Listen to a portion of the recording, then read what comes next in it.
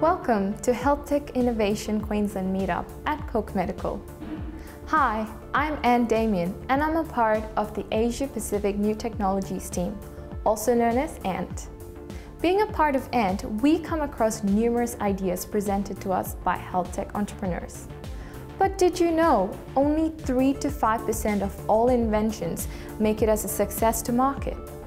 So to all the health tech entrepreneurs out there who are very passionate in bringing about a change through their ideas, we've decided to put together a few tips that can help you when you venture out on a pathway to market.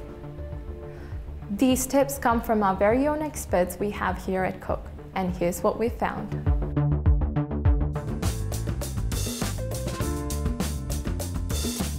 So, you have a great new product. You know it inside out, back to front. We don't. You need to be able to explain exactly what product you're selling, its competitive advantage, and is it protectable? Then, what is the problem your product solves, and what are the other ways to solve this problem? Be able to justify the price differential between the two. Next, take the time to do a detailed literature review so you can explain the contestable market size for the product you're selling. Research this properly, know your numbers. Next, what is the likely clinical acceptance of your product? Does it fit in well with existing clinical practice, or are you resolving a problem in a novel way?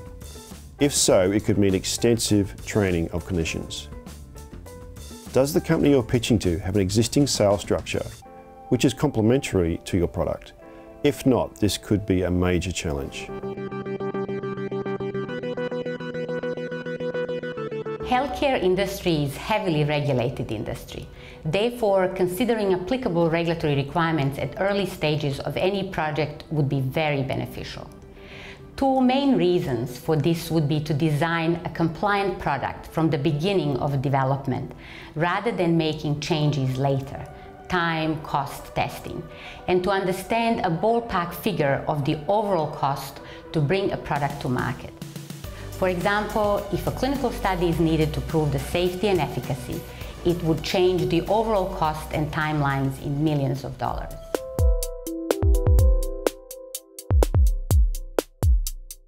There are 4 key points to consider bringing a new product to market from a quality assurance perspective. Number 1, understand your product. Know how it will be used clinically.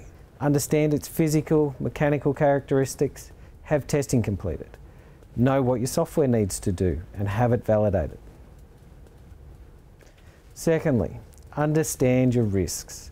You need to balance the benefits over the risks. The risk-benefit analysis needs to be favourable for your product. Utilise accepted methods of doing this, such as ISO 14971, Risk Management Standard for medical devices. Know that your product will be scrutinised is the third thing. The main standard that sets out the requirements for a quality management system for medical devices, ISO 13485, it has a section on design and development. Your development documentation is your evidence and will be evaluated by regulators in order to gain marketing approvals. Your documentation is key. From my experience, most people forget to consider reimbursement. First, weigh up the benefits to the patient and the healthcare system against the existing gold standards. Identify if the product is reimbursable in the countries you are targeting, who the ultimate payers of the product will be, and figure out whether this group will be willing to pay for the product.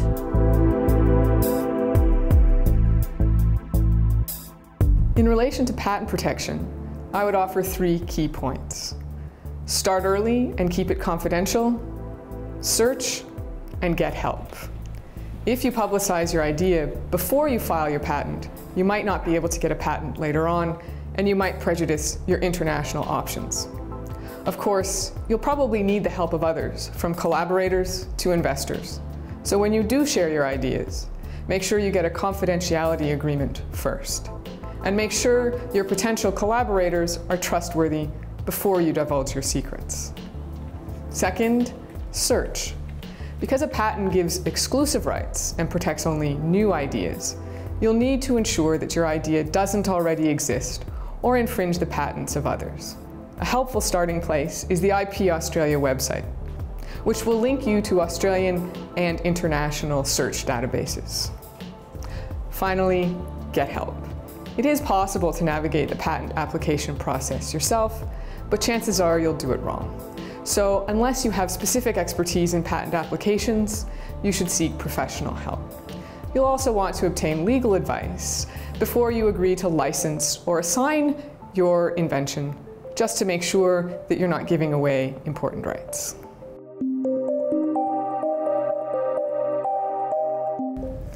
So as an entrepreneur, we understand that your ideas are precious to you and that you've put a lot of time and effort into developing them. However, when you approach a manufacturer or a supplier, it's important to understand that we're going to view your ideas through a fresh set of eyes, and we're probably going to critique them in a way that they might not have been critiqued before. Instead of taking this personally, you should use this as an opportunity to get some feedback on your ideas. And if after this meeting there's obstacles in the way, be open to the thought of working with the supplier or manufacturer to overcome those obstacles, as at the end of the day, that might be all it takes to get a product to market. Last but not least, fail early and fail often. It gets more expensive to fail the further along the path to commercialisation you go. Push your product early, learn about its limitations. This will help you understand your product and the risks, and ultimately succeed. Do your homework.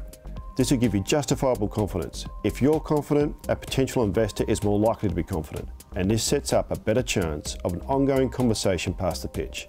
Confidence is everything. Good luck.